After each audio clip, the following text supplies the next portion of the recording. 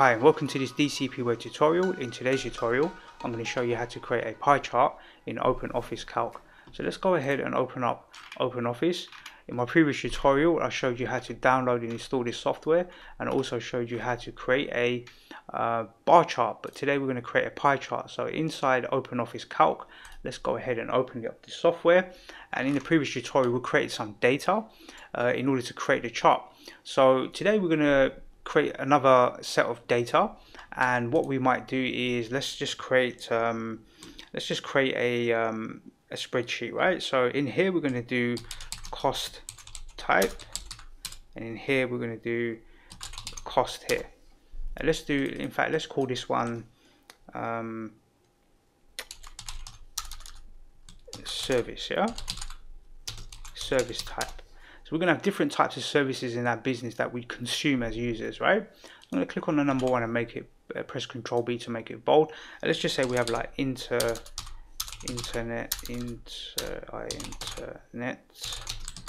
access, mobile phone. What else do we have, right? We have travel, some travel cost. Let's just put in travel. And then we might have internet, mobile phone, travel. Let's do web hosting. So we're hosting a website, that's a cost to our business. Domain registration, and let's say for example accountancy, right? So some accountancy costs. So these are some general costs in our business, but these could be your personal cost. It could be like your it could be your mobile phone, it could be your gas bill, your electric bill, your council tax, your mortgage, or whatever it might be. But we're going to represent this for a whole, a whole month or a whole year. Let's work it out for a month, right? And then we can say this pie chart represents our expenditure in a pie chart over a given month. So let's click on column B. We're going to right click and go to format cells here, and in format cells we're going to set it to currency for now, and we're going to type in some figures. So we can say internet access was mine is about £30 at the moment, so it's about 30 quid. And then my phone bill is, believe it or not, it's cheap as chips, it's only £12. I don't know how I get away with that, but that's what it is. And travel, that's like for your fuel for your car, or your, if you're traveling on the train and so forth. Let's say we spend about £60 a month. Hosting, let's say that's about 25 a month. And then domain registration, you don't really pay this on a monthly, you really pay this once a year, but let's just say that we pay it every January, and it represents some cost based on January, and then in February's data you would just leave this blank. So we can just say that's £15 a year. And then our accountancy fee is probably the same logic. You don't really pay it on a monthly, but let's say we pay around £1,200 a year, so we'll make it around £100 a month. And really we could put domain registration like £1.50, and then multiply that by 12 months will give you your cost for the year.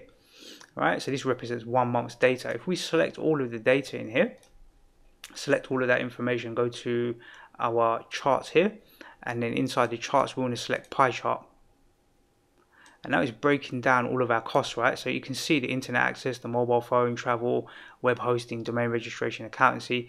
You can see what's eating up most of your costs. So the blue section is quite expensive, right? But that takes quite a lot of time for an accountant to do all of the bookkeeping. But can we reduce that blue sector to a smaller wedge, and maybe increase our something else, like we could have our revenues down here, what money's coming in. This is money going out, really, isn't it? So we could have another chart with money coming in and try and increase that in some way. But at least we can visually see what's taking up most of our costs in our business, and how can we reduce that. So accountancy, you probably can't reduce it that much, but things like your internet access, you could get a better deal with your internet provider. Your mobile phone bill, you can probably reduce that, even though mine's pretty cheap. And then your travel, you can probably reduce that. Do some walking, get a bicycle rather than jumping in the car all the time, and maybe you can reduce your fuel bills and your travel costs that way. Web hosting, don't ever buy a $5 web hosting or £5 web hosting. It's garbage. So spend some decent money on your web hosting. It's definitely worth putting some of your money into web hosting, so you've got a good decent server to run your project. There's different pie charts here, so you can have them segmented out like this. You can have them in this sort of donut with a circle in the, like this cut out. So you've got these different styles of charts, and again you've got the data series, but this is already filled in for us because we did the pre-selection before. And in here you've got like your cost, and you've got the X and the Y values, so it's asking us what we're going to take for our X, the name here, and the Y values here. We won't go into too much detail in here. We can go into some more advanced options inside of this this pie chart, but I want to do something quite basic today, and then maybe we'll look at some more advanced features in here. The chart elements, you can give it a title, so let's just call this monthly cost, and then that chart title will appear across the top. Here you can see monthly cost, and then you can have a subtitle underneath that if you wanted to. There are no X and Y, Z coordinates because this is a pie chart, it's not a graph or a table sort of chart, so this will probably stay as it is. And you can move the legend, so you can move it to the bottom so that it sits across the bottom here, which I think looks a little bit better, but it's entirely your choice. Once you're done, you can go ahead and click finish, and you can left click outside, and then that will deselect the chart. You can click back on it and move it into a different location. You can grab the handles and grow it and shrink it and do all sorts of stuff. If you hold down the shift key or constraint, so then it won't distort like this. This is all distorting, right? So you hold down the shift key, then you can resize it without it distorting. So you can have something like this, which is quite useful. And then let's say if you looked at your travel costs, and you can create another chart like this. This could be month 1 for January. You create another spreadsheet, or you create some more data down here and create another chart based on that data. And when you create your next chart, you might reduce your travel cost by 50%, so it's down to 30 quid. And then when you do that, all of this table, this chart will update, and this segment will get smaller, right? And it will allocate more space to other segments inside of your content. The domain registration, let's just say they put up their bill and it went to £30, then that segment will change as well. So you can this data is dynamic against this chart here as well. You have to think about this data, you can manipulate it, and it will manipulate the chart at the same time. So let's go ahead and save our work. We'll click save. Let's just click save here. We'll go to my desktop. Let's go into here, and let's just call it pie chart -01, and we'll save this. So now we save this document. If we go to my desktop here, we've got a folder, and inside that folder we've got this file. Let's just spell it correctly with 1P.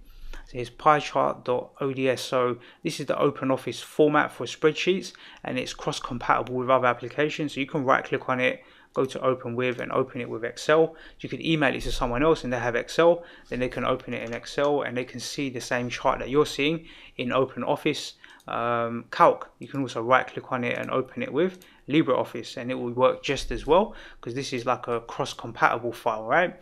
It's compatible against LibreOffice, Calc, Microsoft Excel, and you can still open it in OpenOffice as well. And you can actually open up Excel spreadsheets in OpenOffice as well, and you can save them as Excel, more importantly. So if we close this, and if we were to open this again with OpenOffice, this is the chart that we've created. We can go to File, Save As, and in the drop-down menu, we can actually select Microsoft Excel file here.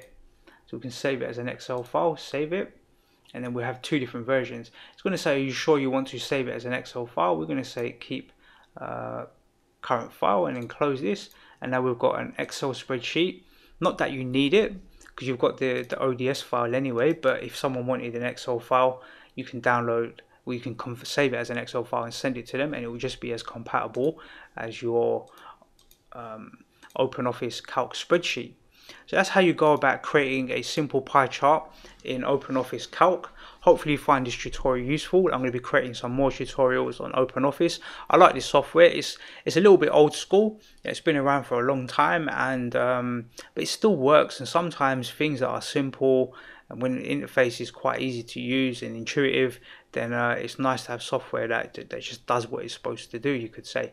I would still recommend that you download LibreOffice. have that running on your system as well, because LibreOffice tends to be a bit more up to date and has more features, and it's very similar to OpenOffice as well, but I would say it's a little bit more advanced software. It's a little bit ahead of the game compared to OpenOffice. It doesn't get so many updates compared to LibreOffice, but they're both free, so that's the most important thing. OpenOffice Calc, or OpenOffice itself, and LibreOffice are both free. If you check my YouTube page, you can find tutorials on how to download and install both of those applications. And in fact, I'll put links in the YouTube description showing you how to install them. Okay, that's the end of this tutorial. I hope you find it useful, and I look forward to seeing you in the next DCP web tutorial.